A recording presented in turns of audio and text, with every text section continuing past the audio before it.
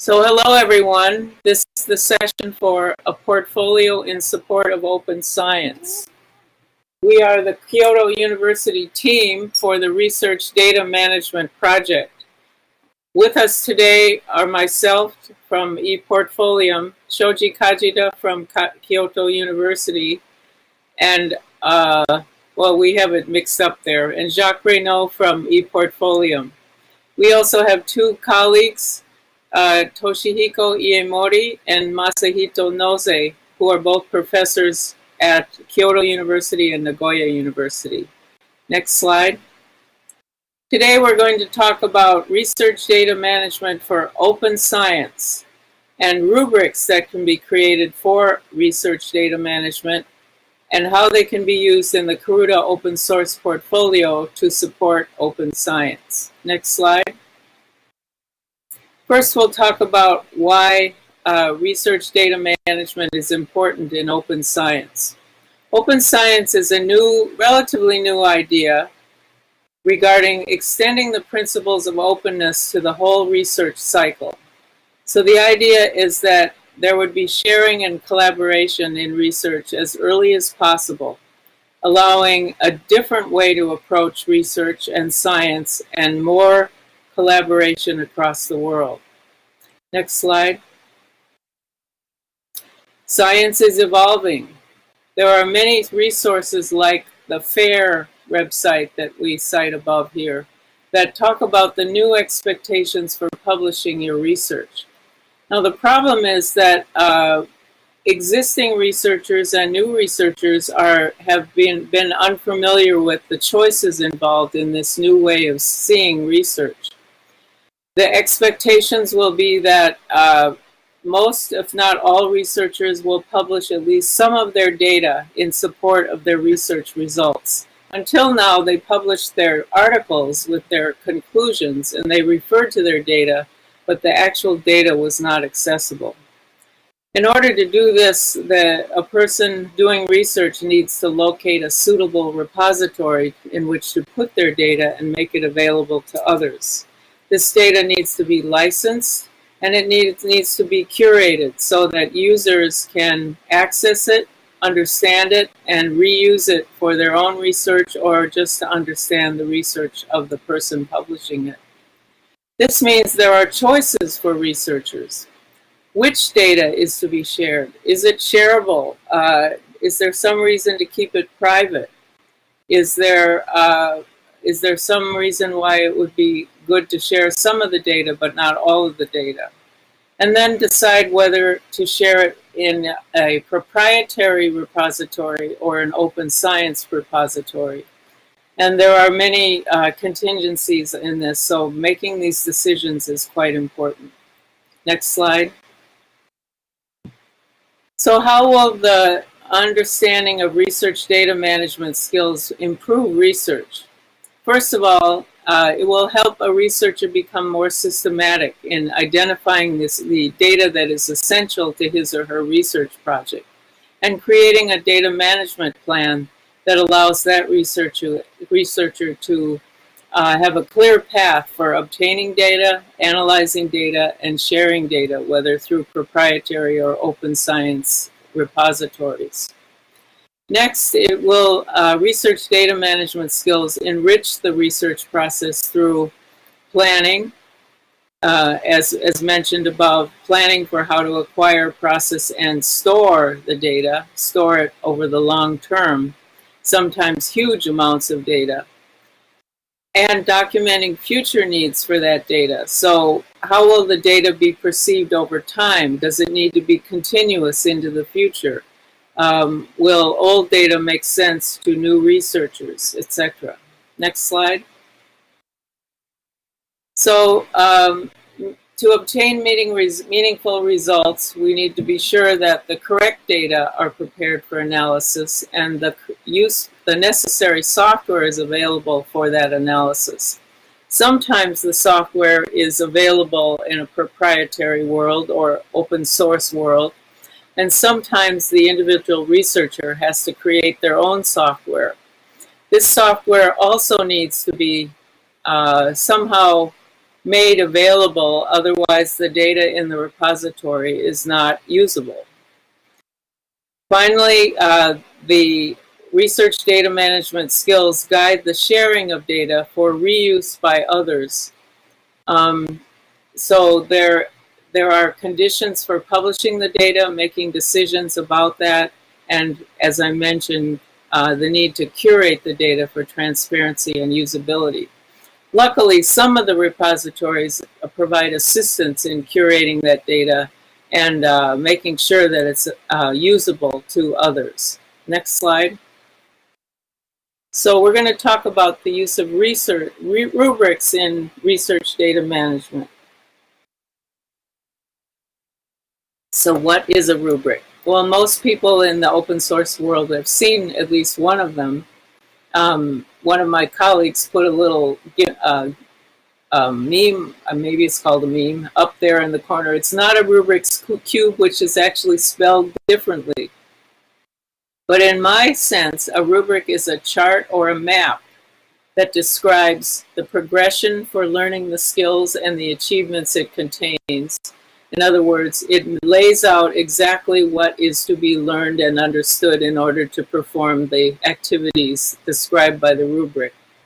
It also provides a step-by-step process to teach those skills and achievements, and a means to evaluate the mastery of those skills and achievements. So a rubric assists the learner, assists the teacher, and assists the evaluator in understanding how and when and why to use research data management skills. Next slide.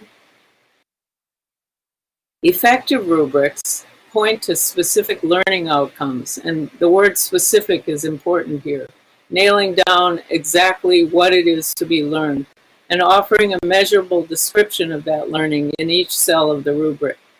And effective rubrics require many redrafts and review by potential users in order to be completely usable for your purpose. Next slide. Here's a rubric that was formulated by the California Digital Library. And it is a rubric that describes the decision-making process that researchers need to do in terms of how and when and why to share their data. So you'll see across the top are categories of decision-making: ad hoc, one-time, more active, and more comprehensive. And then steps toward deciding about how to share your data. This is a very useful rubric, but it will not teach research data management skills to the new researcher. So we in our project decided to create our own rubrics. And next slide. Jacques, next slide.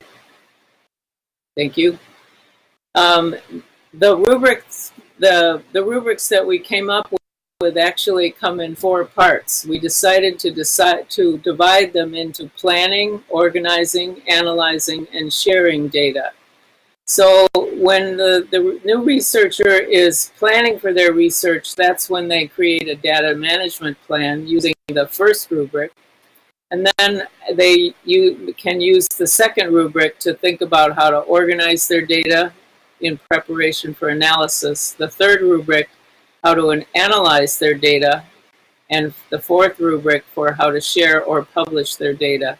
And here we're using sharing in the open science idea and publishing in the proprietary sense. Next. So here's our first rubric, the planning for data rubric. It has stages of achievement across the top. So we're looking at beginning skills, developing skills, improving skills, and completed skills. So when a new researcher finishes the row of the rubric, they can be said to have completed that aspect of data management. The vertical line, the horizontal rows describe dimensions for our work. And here we have data to be obtained, methodology for obtaining data, team members, and funding. So in a way, this is a way for researchers to plan out all the logistics of their research, including who will help them and how it will be funded and what will they do to actually get the data. Next slide. And here we're talking about organizing data. So the vertical columns are the same, implying steps toward completion of the experience, and the horizontal rows include collecting the data, storing the data, creating formats for the files, version control of the data, meaning how does the data change over time, and backing up the data. Next slide. In our rubric for analyzing the data, we cover software for analysis, whether that's existing software or software created by the researcher, means of processing the data, intermediate data, which refers to data that arises after analyzing initial data, and data that may need to be preserved as we move toward the final version of the data. And finally, data cleaning. And the last slide is about sharing or publishing the data. So we mentioned licensing. Data needs to be licensed. Very important is following a metadata schema for the data. There's always questions of data completeness, validity, reliability, and importantly, ethics. And finally, how exactly will the data be shared or published? So these 4 rubrics were created mostly by our 2 professors in the Earth and Space Science field in our project. And they believe that this is a pretty comprehensive picture of how one acquires, analyzes, and publishes data for a research project. Next slide. The next steps for our RDM rubrics are to create rubrics for other disciplines.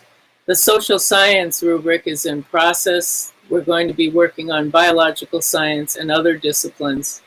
And we're fortunate in understanding that the rubrics you've seen for material science cover more than earth and space science, and maybe with a little bit more piloting and revision will be fully adequate for the material or physical sciences. We hope the same will happen in social science and biological science.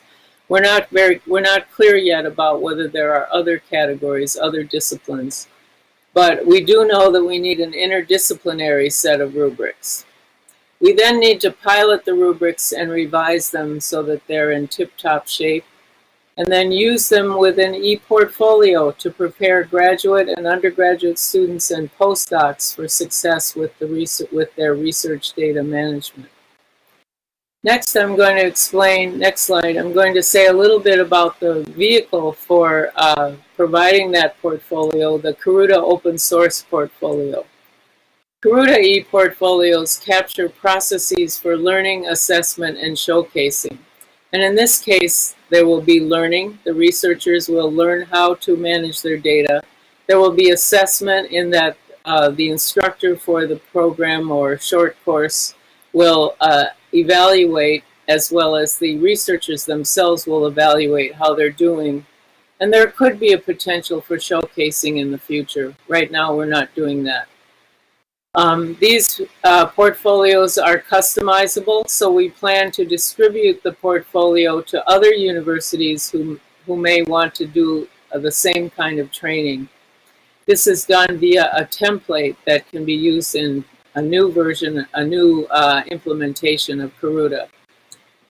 We'll be using the rubrics, dashboards, and reports to make the portfolio comprehensible and usable, and in a minute Jacques will explain how that's to be done.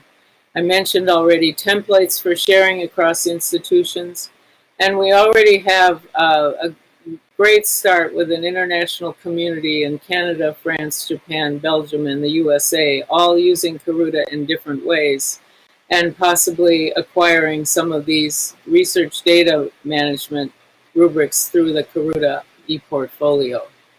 Jacques, would you like to explain how we're going to put the rubrics into a portfolio? Yes. Can you hear me?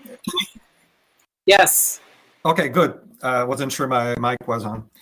Okay. This is a very nice challenge for the Karuta open source software, because we have to sort of help this step-by-step learning process guided by these rubrics, and it's completely new and interesting.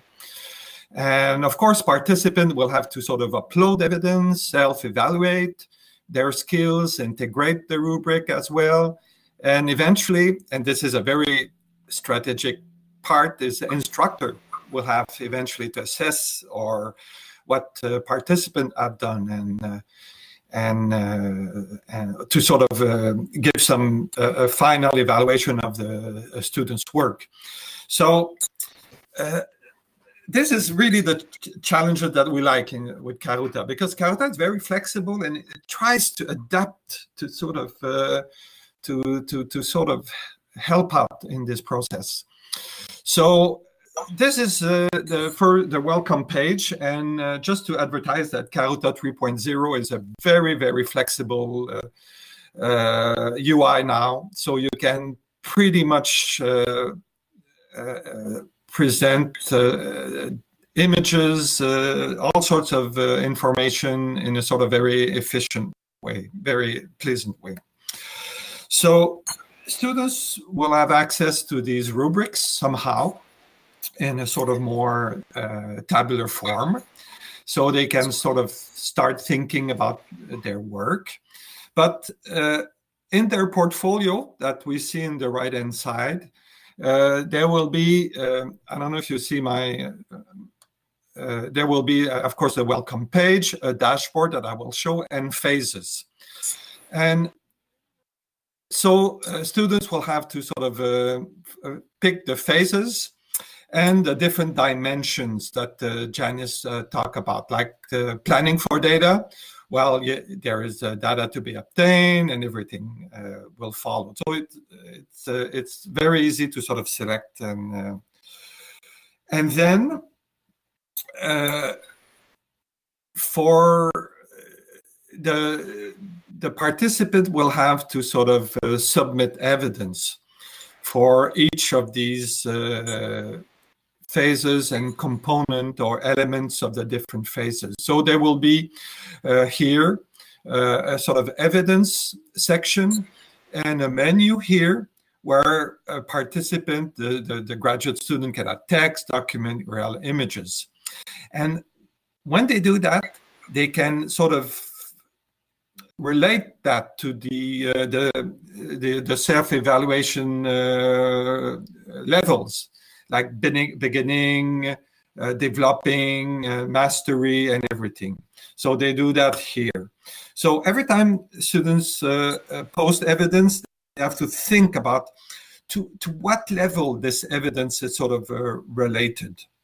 So, and then they have to provide some kind of self-evaluation. Here we just show, the beginning evaluation. But I'm sorry. The participant will have to sort of specify for each of the level, beginning, intermediate, and whatever. They will have to say if they sort of fill they think that they sort of they respect this level by having a status yes or no and having a date, and that will be very important for the instructor, because the instructor could see the progression, because these rubrics are really dynamic. A young researcher will start with beginning and move on to until he's got to the mastery level. So this is a sort of instructor dashboard that, for example, planning for data here, there will be all the different components of planning for data, and an instructor will be able to see how many evidence have been uploaded they will be able to see if there's the students thinks that yes, he's attained the beginning status, or yes, he's got the improving, or eventually yes, he's got the completed status. And at the end, we don't show that here, but the instructor will be able to sort of there will be a way for the instructor to just click there and to sort of assess what the student has done. So this is the part that was really important about making it easy for instructor or faculty to sort of see the progress of students and make a sort of a final evaluation. So this dashboard is really key. It's a very big improvement in Karuta in the sense that you can present relevant information to the instructor in a very efficient way. I don't know if you want me to continue, Janice, but of course, as any Karuta project, the idea is to prototype. So we're going to test this portfolio, seek volunteer students, faculty, get their feedback and see what parts are, can be improved, are too difficult or not very clear enough. And we'll eventually be able to apply this portfolio to other areas and other graduate students. Janice, you want to conclude? Yes, so we see this project as a very useful way to combine current tools in the open source world with current needs in the open source world. Researchers need to learn to accept and work with new expectations about publishing their data. And open source tools, whether they be rubrics or portfolios, as in the Karuta Open Source Portfolio, are available to structure the training that new researchers need to have in order to succeed in the new context of open science. Are there any questions or comments?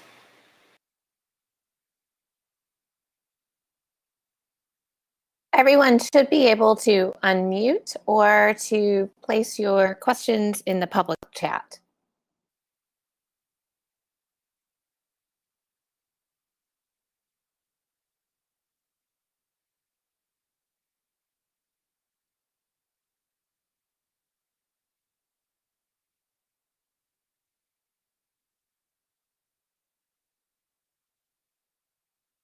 Any questions for Janice and Jacques? We also do have Shoji present.